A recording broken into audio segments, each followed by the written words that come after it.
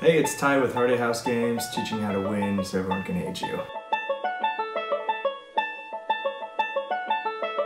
Today we're going to talk about Splendor. It's an engineering-ish building type game, good for 2 to 4 players. Personally, I like to play with 2 players with the wifey, but of course you can play with more. There are different strategies that go with 2 versus 4 players, and they kind of reverse their types of strategies. But first I just want to go over the main strategy overall, like this is a good way to win.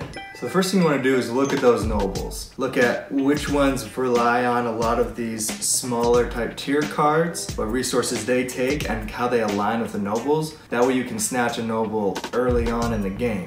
A great strategy, which works for anybody, is just get a lot of these tier 1 cards so that way you can start getting these resources added up. They're very important, and if you can get a victory point towards the beginning, these points are adding up and it's really important that we go for that. Another great thing to do at the beginning is to reserve some cards that look very valuable as like one of those first type of cards to grab. So for example, like I grabbed up this card where it has a victory point and it's a tier 1 card, so it doesn't cost a whole lot. Reserving this is great because of course you get your gold and you get to keep it and play it later, and other people can't have it. Of course it's pretty self-explanatory to watch what other players are doing. That's kind of how you have to play with any game, but definitely watch what gems that your players are taking and see what cards that they're saving up for, and take that, reserve it, get another gold, start racking up these golds. So that way you can use these to either get a noble to come visit you or simply to just get another card in the tier 2, which of course gets you points. Usually the tier 2 cards have victory points related to them. Try not to just take gems just to take them. Of course that's kind of, silly to think, well, why would you just take gems? A lot of people will take just a lot of assortment of what they see here simply because, oh, I might use it later for a card, I don't know. Don't think like that. You want to make sure that every gem you take has a purpose. Look down here, you're like, okay, if I take, the blue gem,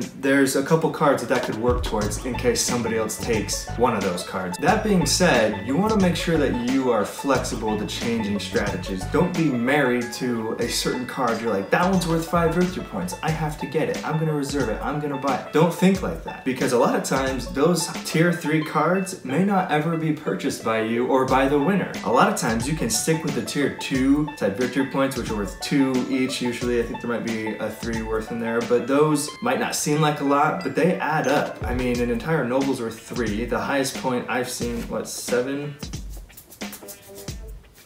I don't know why I said 7, it's 5 of course, but it costs 7 gems in there. Those 5s might be worth a lot to you, or they seem like a lot. That's a whole third of the entire victory points you have to get. But when you think about it, it takes a long time to get there. If you can just get a good assortment of these small tier 1 cards and have a lot of gems stacked up, you can just constantly buy those tier 2 gems, which have victory points associated with them. They add up real quick and they can get you that fast victory. So basically, the 2 main strategies that we see is the player that gets a lot of tier 1 cards, gets a lot of gems from these, reserve stuff, gets a lot of gold, and just does these bottom tiers and second tier type cards. That's I think a great strategy. The other type of strategy a lot of people use is they specifically go for a high tier card or a couple of these. They reserve them early on in the game. Maybe the second turn that they do, they grab it and they hold on to the whole game. And then of course at the end, that's when they're playing it and hopefully they're getting a noble or 2.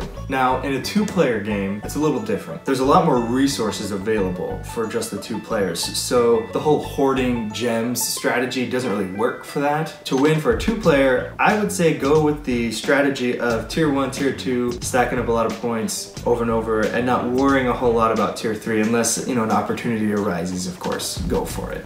It's not necessary to get most of the nobles in a 2-player game. You want at least 1, of course, but I've played games where I had 2 nobles, my wife had 1, and she still beat me, so in all reality, I should be asking her for strategies. The point is, you don't need to focus so much on nobles that you forget that these cards down here in tier 2 are so powerful. I learned that the hard way from the boss, really.